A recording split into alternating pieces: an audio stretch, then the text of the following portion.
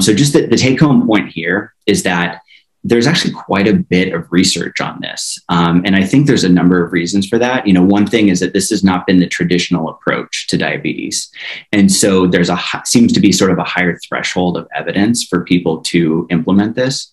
And so what we've seen is that there's a lot of research looking at whether this is safe and effective.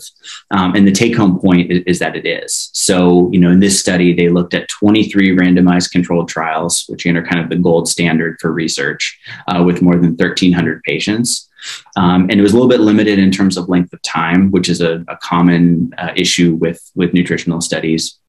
But basically, they saw that people that adhere to this low carbohydrate diet for 6 months, they may experience remission of diabetes and without adverse consequences. So not a real strong recommendation there, which a lot of the research tends to kind of parse words a little bit. But again, showing that this is well studied and showing that it has been shown to be safe and effective. And then just to highlight kind of one particular trial that I think is pretty good.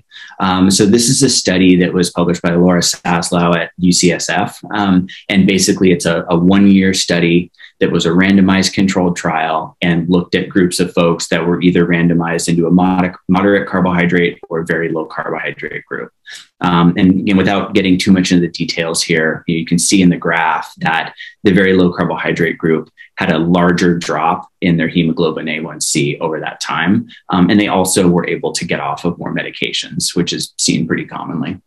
If you want to learn more about the science of epigenetics and nutrition longevity, check out my newsletter at Aronica.com and in the link below this video so you won't miss my upcoming free webinars, courses, and live Q&A.